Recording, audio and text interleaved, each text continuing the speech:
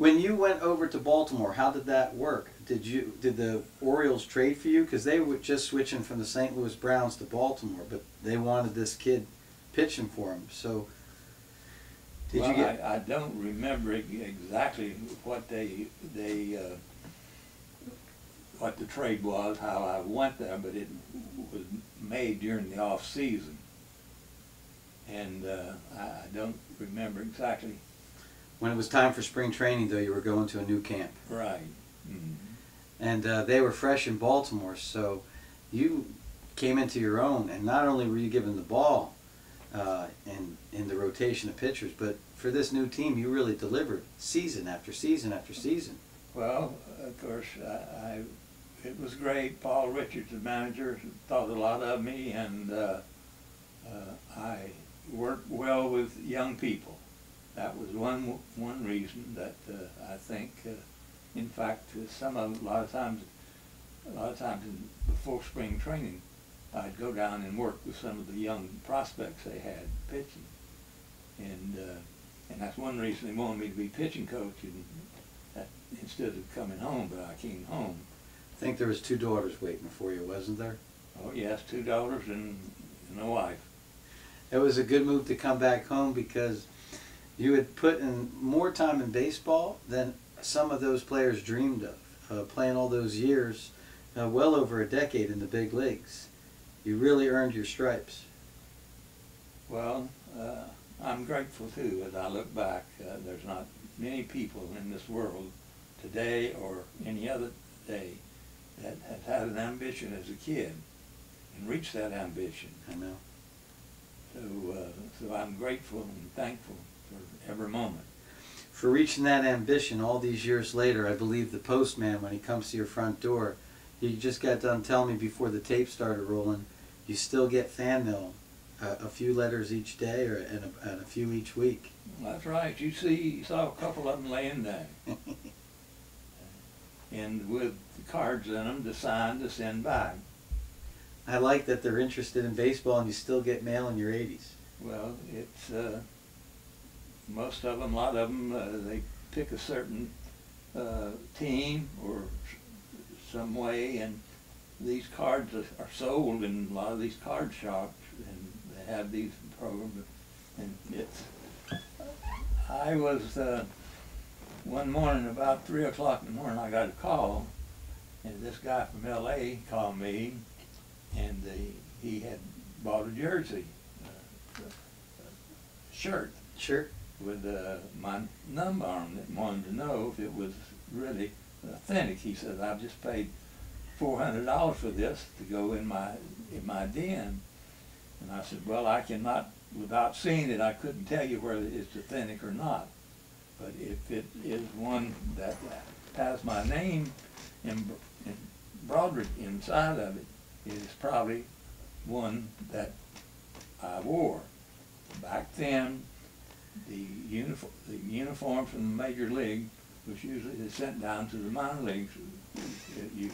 So very likely this was a real uniform that I had worn at one time." And they wore wool back then too. Yes. I don't know what they were thinking. Well, I wasn't thinking. With your time with the Orioles, you were surrounded by a lot of good ball players. George Kell, Brooks Robinson, Luis Aparicio. Who did you spend time with the Orioles? Who was one of your buddies? Well, we spent a lot of time with Brooks. Brooks has been by here to see me a couple times in the off season, and Brooks is president of the Major League Baseball Association, and of course, Brooks was very, very close when he first came up. And there was a Catholic priest, Father Solenberg, that he and I was very close with, and in fact, he married Brooks when he got married. Really? Right. So there's a... I believe he met his wife on an airplane. Right, she was an airline hostess, stewardess, whatever you call it. A very lovely person. It must have worked, because just like you and your wife, they're still together all these years later. That is really a little unusual today. Yes, of course. Here, I've been married 60-some years now. So that's a great question. You know, you don't need to be a baseball player to be asked it. If some young married couple did ask you, they would say the obvious question: what advice do you give? What's the key? Well, my key is first is to love one another and make up your mind before you do something and stick with it. You know, there's no two people's not going to have some little, now and then something's got to come up. You've got to be able to ride the rocks and reach for the clouds. It's always there if you reach for them. So it's not easy, but it's great. It's lovable. I don't want to fight it out there. I agree. Well, not many people get to say 60 years, let alone 16 years, but you got over 60 in it. Oh yes. We got married in 1947. 47, 65 years, Hal. Mm-hmm. When you were going to this last move, you had left the Orioles. And since I left here this morning, I decided to read as much as I could for you about you on the computer. And they talked about this knuckleball on the computer. How was your way of holding it? In fact, they talked about you and the knuckleball. How did you hold that thing? Well, I held it more or less like a lot of people, but there is a way that I threw one underneath, the knuckleball. Two on the side. And that thing would float. Well, it was floating some, but mine, Wilhelm's the one that really floated like this. Mine was harder but moved. And that's one reason I think my control was so much better. I had very good control.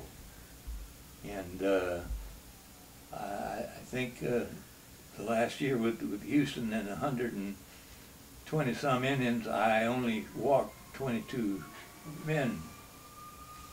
That's incredible control. Right. Can you say that when you threw that knuckleball, you could actually put it where you wanted to? Well, no, and you didn't try to put it in a certain place. You just tried to get it over the plate. Yeah. And hope and depend upon the movement to keep the batter from hitting it.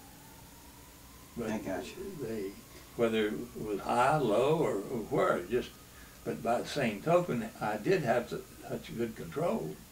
I had a lot of people that would ground out on pitches that was a little off of the plate. Okay. On the first or second pitch, instead of didn't want to get behind you have to hit the knuckleball. Ah, so I get you. That is another thing. Being that way, my fielders was always more alert. They fielded greater behind me. Okay. I had great backing. So now you also hit very few batters. You almost hit the least amount of batters during your time in baseball. So I was reading about that statistic, which is crazy low. Didn't know anything about it that had a statistic such as. What it means is that usually with the word knuckleball, the one thing that they don't associate is unbelievable control. So you not only had the knuckleball, you had unbelievable control. So but in Houston, that's where I kept reading. You had a great ERA. You didn't walk people. You didn't hit people. And everything was going right for you as a pitcher. In Houston, they just didn't score any runs for you. Well, Houston was a young team just starting out. In fact, they played in the old stadium, which was the old wooden stadium, like we grew up around here with. And but it still was a baseball game. Yeah. You gave a good stat to me earlier today. They had this guy named Mickey Mantle. How many home runs did he hit off of you? He hit 7 home runs off of me. But Only two of them was anybody on base. you didn't give up a lot of runs to Mickey as compared to some other pitchers' home runs. Well, no, but that was my object and my try to work to keep, when he did hit a home run, it wasn't anybody on base. Well, only 2 out of 7 times isn't that bad. Well, no, it's not that bad, but I wish it hadn't been that many. Well, when you hit over 500. With being in the game that long, it's a different game that you see on TV. So with the last 2 questions of the interview, when you look at the game on TV now, first of all, there's only 16 teams when you play. There's almost twice as many teams. There's 30 teams now. Who do you like to watch? You know, what certain players catch your interest on TV? Well, usually I like to watch the Yankees. And since in this area we get the Atlanta Braves every night. So I watch them, and then occasionally I will find somebody else and watch them. Mostly though, my interest boils down to what the Baltimore Orioles are doing. And they were doing pretty good for a while. Now they've lost off there into 3rd place. They had a good run though this year. Well, they did, and so hopefully they'll make the playoff. And this now, winning your division is great, but if you can get to be the playoff, anything you can get a chance to win the World Series, which is everybody's desire. Last Orioles question. You handed me this program and I read every word in the program. You got flown up to Baltimore with your family. Such an honor. And all the people that were there for your induction. But not too long ago you were inducted into the Baltimore Orioles Hall of Fame. Quite an honor to be brought up to Baltimore to be put in their Hall of Fame. Well, it was quite an honor, and I guess it's one of the greatest honors I ever had. And one of the greatest things for me, Billy, was that I was able to take my children and some of my grandchildren to a Major League Baseball game with 50-some thousand people, in which they couldn't believe, and riding in a big limousine and the crowd partying. They didn't want to come home. I don't blame them. Last question has nothing to do with the Orioles. It has to do with a very short period of time with one team. The Yankees. 1962. They were on the way to the World Series, and they wanted a veteran to make sure that he was there. Insurance policy is what they usually call it. You were traded over to the Yankees before the Astros, Colt 45s, and you spent a little bit of time there. Yeah, I spent a little time there, but I was not really what they wanted, I guess. But another thing was that Paul Richards at the Houston Colts, I had played for and been with. I played for him on the Pacific Coast League, and if you look, I played for him about everywhere he went, and he was there, so that's where I went. I was at the Yankees only the tail end of one season and started with the other one, and then went to Houston. Was it odd for you to sit on that stool in that locker room and put on pinstripes? Yankee pinstripes after all those years. Orioles, Red Sox. Well, it's part of the game. You were surrounded by Berra, Skowron, Maris, Mantle, Ford. Well, this is true. They were great players. All of them are in the Hall of Fame. In fact, Yogi Berra was one of the. He never got he got a lot of credit, but he didn't get the credit he deserved. If you look at him, I bet he got as many hits that one ball game. He was like a .290 hitter, but he got more hits to that one ball game than Mickey Mantle did. In the clutch, he could be counted on. Is right. In Casey Stengel's biography, He said, if I was only ever allowed to pick one player, it was an expansion draft, and I get to pick any player in baseball, but he was a player that I managed. Out of all the players I managed, my pick would be Yogi Berra. Well, I can agree with him there. I don't blame him for that. I thank you for your time, Hal Skinny Brown, and I hope you stay as sharp as you are, because it was a great interview. Well, I enjoyed it myself, Billy, and the best of luck to you in your endeavor. I'm sure that and hope you influence a lot of people for the betterment. It's not hard when you have cooperative suspects like you. Thank you very much. All right, sir. I appreciate your time.